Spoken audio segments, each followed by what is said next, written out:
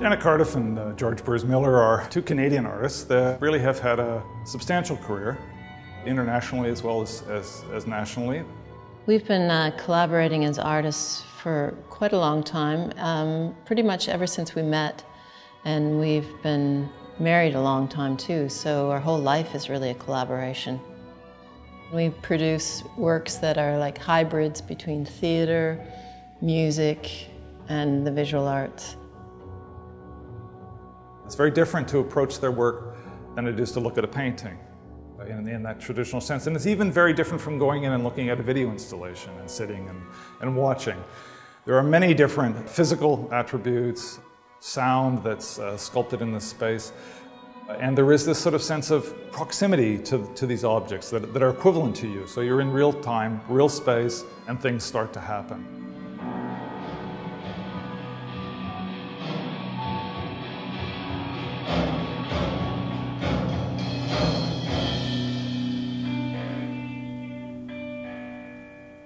Kitty Scott, my colleague on this exhibition and the curator at the Art Gallery of Ontario, came up with this idea of Lost in the Memory Palace as a way to think about the exhibition. This sort of sense of memories, that evocation of something that's pulled, extracted out of a past is something that's really fundamental to their work.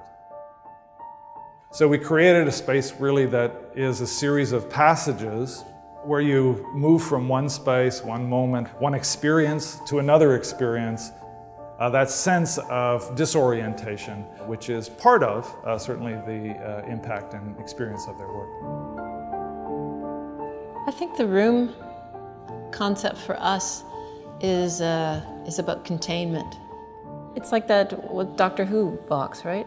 Oh yeah, totally. The TARDIS. TARDIS. Like the TARDIS.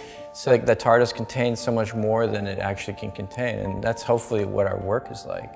That it's just this small room, but it contains a whole world inside of it.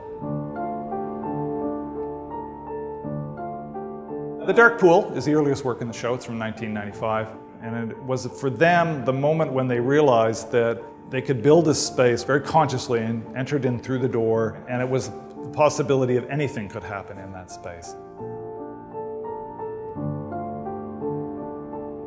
You're looking, you're listening, the story unfolds in these sort of fragments and moments. You're sort of shifting and encountering things. It's a very dynamic sort of space, but one that you move through in a sense, very quietly at the same time.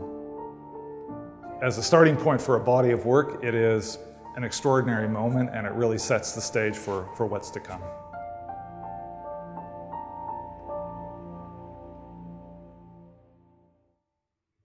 There's a little lake that George's family used to go to when you were a kid, right? Yeah. Called Muriel Lake. Muriel Lake, yeah. So we went there and we took our camera gear. And we love the idea of transporting people into this theater, which we made a hyper-perspective model, so it creates this illusion of space. And we wanted it binaural because binaural means basically listening with two ears, but it creates a three-dimensional picture for you. Did you see that crazy man outside the theater? I think he's sitting behind us. You're getting the audio from a big cinema or theater, but you're looking at this model, but it's a hyper-perspective model, so it's also doing something weird to your eyes because it's playing with the way we assume perspective should work, and it's not doing what it should do. So you're manipulating this whole sense of reality, and there's a real moment where you can really feel like you're actually in the cinema.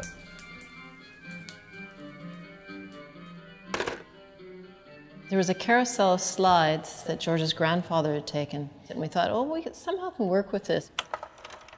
As part of the process, we knew we might want to record our voice with it, and I'd put it in the wrong order because I wasn't thinking that that was important. And then George got concerned about, well, it's out of order, and then we started fighting about that. And the conversation in Road Trip is basically that conversation. Well, do you want to reorder them right now?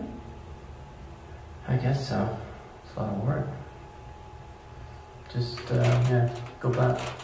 It's a story of George's grandfather, but it's also the story of Janet and George's collaboration. We always like that there's a component of our work that is us, that's real.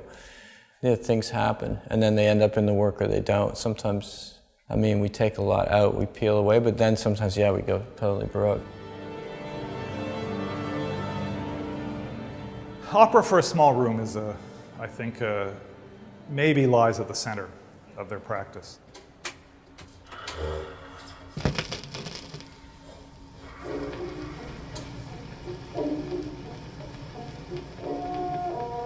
It's a room that has some of the theatricality that is so much as sort of repeated again and again in their work.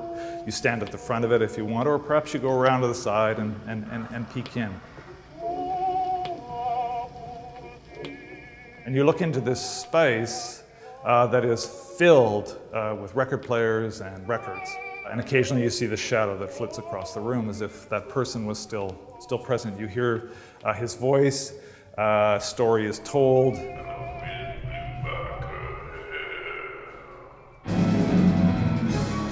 It's also a great opera with all the tragedy and drama that one might hope from a great theatrical piece.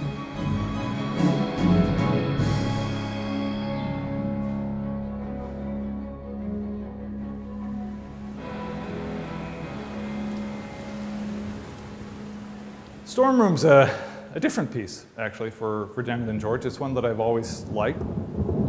It's a very poetic piece. You walk into this room, you can see the outside of it, it's rough and tumble, it's a stage set. And then you walk up the ramp and into the room, and you're somewhere else entirely.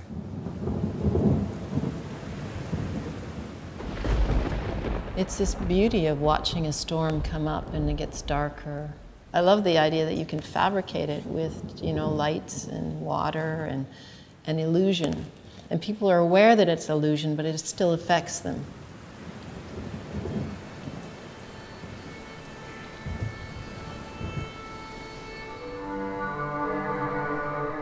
Killing Machine is one of those works that is both kind of horrifying and absolutely attractive at the same time. It starts with a button, but you have to make the decision to press the button, and you realize the consequence of that is, in this instance, quite dramatic. The work speaks to violence that we enact on each other, and it's a decision. It still is a decision that we make. It's a powerful piece. It's very much a piece about the contemporary condition, but it's a condition that's also resonates throughout history.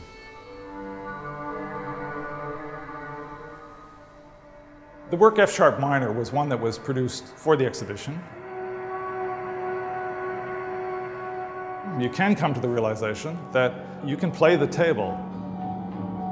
You can move through that space, and as you move through it, you're triggering the sounds that speak to a certain kind of emotion and obviously evoke a certain kind of emotion. It can be incredibly cacophonous in that space, or you can, if the room is quiet or if people have stepped back, you can really play in that room and I think compose both as you move physically but also orally.